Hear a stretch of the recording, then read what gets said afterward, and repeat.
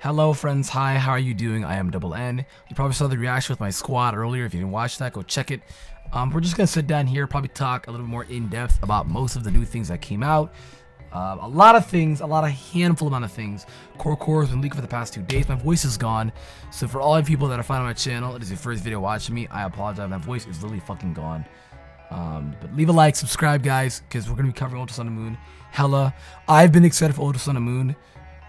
Ever since not the like and rock shit, but what was it?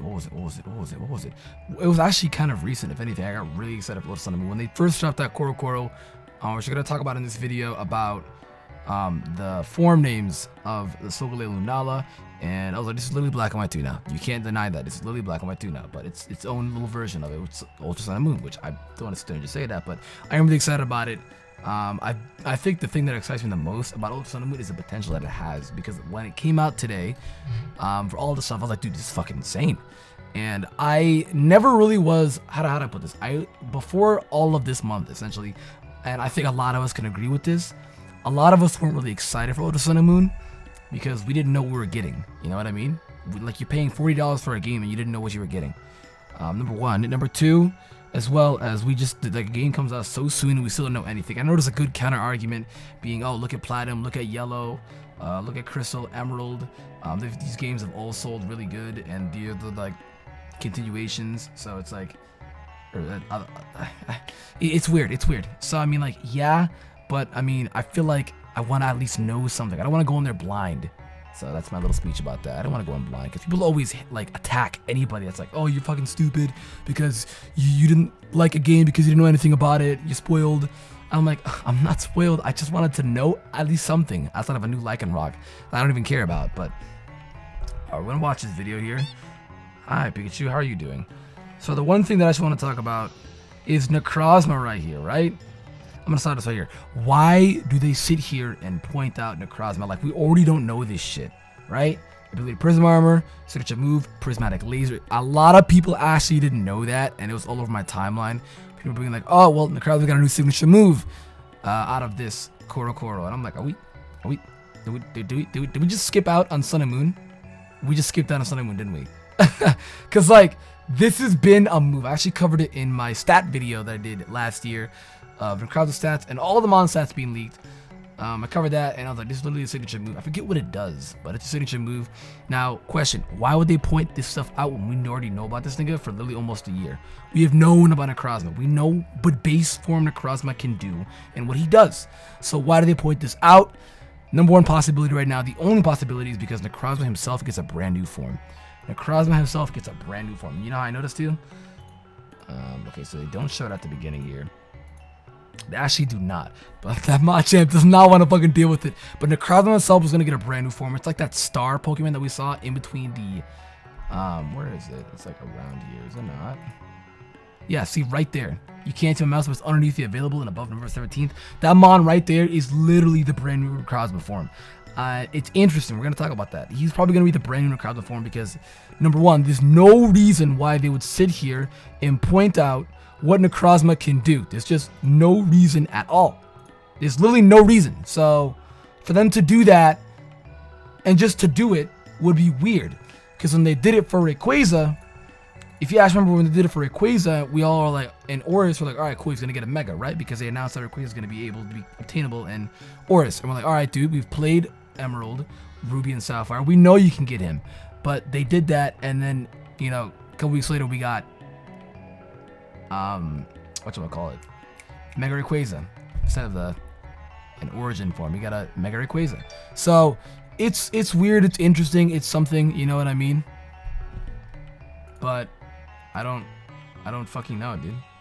I just don't fucking know. Like, I'm telling you, that's probably the only reason why they actually announced Necrozma's form like this, because he's gonna be getting a new form. Probably a couple weeks here, who knows, probably next month's Koro, I don't know. Like I said, I knew that we were getting Koro, and then we're gonna get a trailer. That's why you guys didn't see me cover any Koro from we got. I waited to see and get the final verdict, the final batch of information, which is today. Move on here though, enough about Necrozma. The cool thing about this is he literally captures Solgaleo and Lunala. That shit is raw as fuck. Look at this, dude. He literally, the thing about this too is different. It's kind of because Kyurem was like kind of forced to capture Reshiram and Zekrom with the DNA splicer. That shit just chased after him when those niggas tried to run. Whereas this Necrozma is doing it based off his own free will. He is literally doing it off his own free will, which is insane. That is insane. That's nuts. That means Necrozma's up to some shit. My man is devious. He's no longer this random mon that we all potentially thought is an Ultra Beast or not. He's some devious mon that we know absolutely next to nothing about. Even in Sun and Moon, he was just theorized to be an Ultra Beast. I think, check it, right? Since he has prismatic armor, that's his ability, or prism armor, I think that once the armor pops off and it lands on these guys, that's his brand new transformation, is that star Pokemon. And once he no longer has this armor on, I think that that's when the Ultra Beast detector will actually detect him as an Ultra Beast. I think that's what it is. I think that's actually what it is. Because I feel like the armor is what's making him unable to be detected as an Ultra Beast. So that's just me. That's just what I've been thinking. That's my thoughts. But it's pretty fucking well because he literally gats these niggas. And then all of a sudden, he literally becomes Dusk Mane Necrozma and Dawn Wings Necrozma. And it's interesting because they call it Dusk Mane and Dawn Wings. But if you look at it here on Cerebi, it's interesting because they actually came out with the names today. And if I scroll down, is it around here? It should be. They said the Z move, yep, we're done about that. Dusk form. It's interesting because I don't remember if they actually called it like Dusk form Solgaleo or like it was Dawn. Oh no, the names weren't actually finalized. So they had like Dawn of Wing and like Twilight of Wing and Dawn of Mane or some shit like that. So that's something, I'm not even gonna lie. But I mean, it's interesting to see, like I said again, Dusk Mane Necrozma, Dawn Wings Necrozma, pretty fucking cool, I'm not gonna lie. And when you think about it as well, with when Kyurem did it, it was Kyurem, they kept the base name Kyurem, the thing that actually fused the two of them.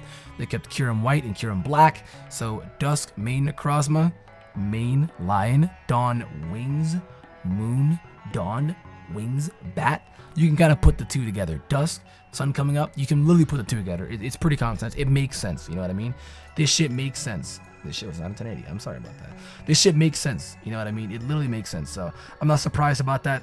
These forms, again, like I said, I actually like how both of them they look. They look both really good. I'm not even gonna lie to you guys. They both look really good.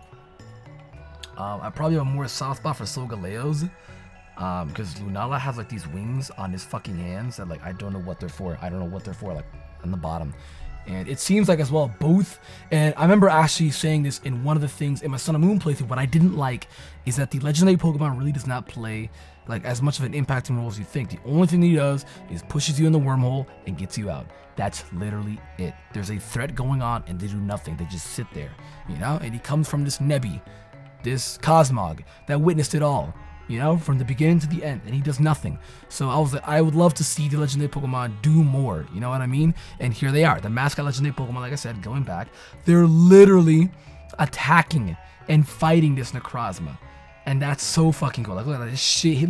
They hit the altars, and then like they're just going like up into space. It looks like they're just going up in the skies, and that shit's pretty fucking cool. I'm not gonna lie, I'm very excited to see that, dude. Holy shit, Pikachu Island. Nothing really new. We already saw that in the Koro, nothing really new. And then this special Rockruff. You only get it by purchasing it early, which I still think is one of the dumbest things ever. And it looks like if you get an Ultra Moon, you get it with Thunder Fang. And if you get an Ultra Sun, you get it in Fire Fang. They don't have a Water Fang. If they did, they would have done Water Fang. I don't know why they just didn't do Ice Fang. It's the next closest thing. Because the moon, the tide, it's literally the next closest thing. Why Thunder Fang? It's like actually beyond me. I don't know why. It's just like, fuck it, we'll just give him Thunder Fang. But this is what it is. This is the one that can only evolve into, if I believe, the new one.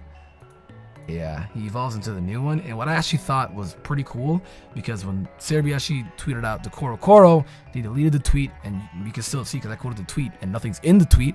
They deleted it because they typed it and they retweeted it, and they made the retweet back where essentially it was ruins this Z move, in my opinion.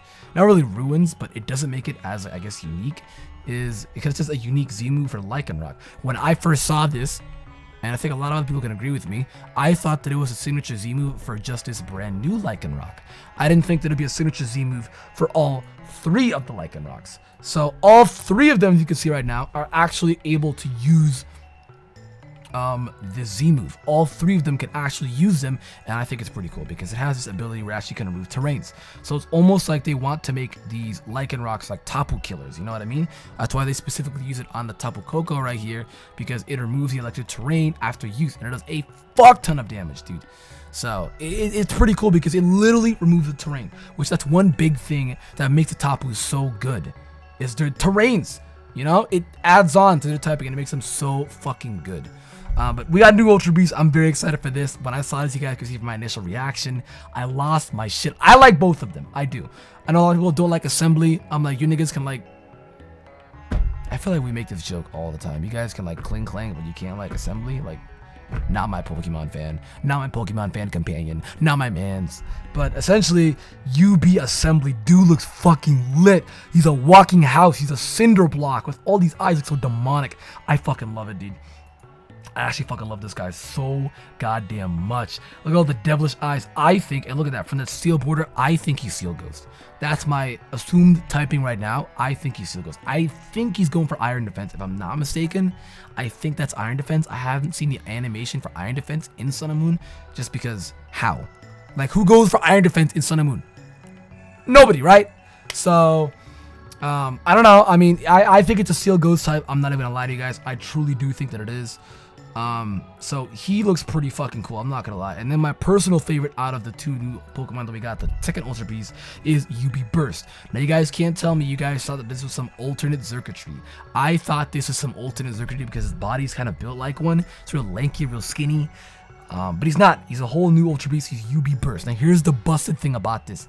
This thing has the potential to be fairy fighting. With all the colors and stuff like that, and with how they type Pokemon to portray fairies, it kind of makes sense. And in the fighting type, with its limbs being all like, look at a kung fu style that he's doing, that little fighting style, this mon could potentially be fairy fighting, which we've already seen Marshadow. Ghost fighting. Fairy fighting would be fucking stupid. Two very offensive typings, and then a really good defensive typing too. Two really good typings, if anything. Fairy fighting could be a threat. It could be a serious threat, dude. And he quadders his bug too. Fuck that, yo. These fairies make bugs laugh. That's crazy. My nigga Scissor laugh at that shit though. But seriously though, UB Burst, I think this one's a fairy fighting, and I think UB Assembly is fairy, or not fairy, Steel Ghost is what I think. Those are my possible theories right now, what they are. I mean, this dude looks really fucking cool.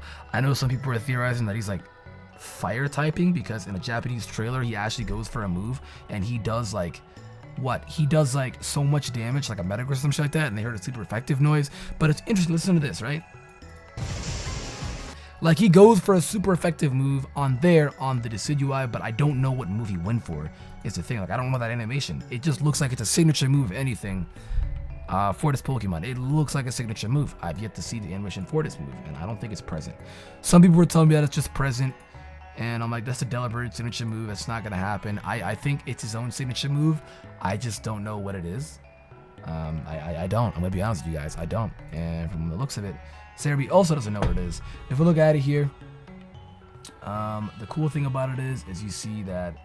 So yeah, the Duskmane and the Necrozma Wings. Yeah, like initially the post-translated names, or the pre-translated names, were actually Twilight of Wings and Dawn of Maine, something like that, or Dusk of Maine. I don't know. It was weird.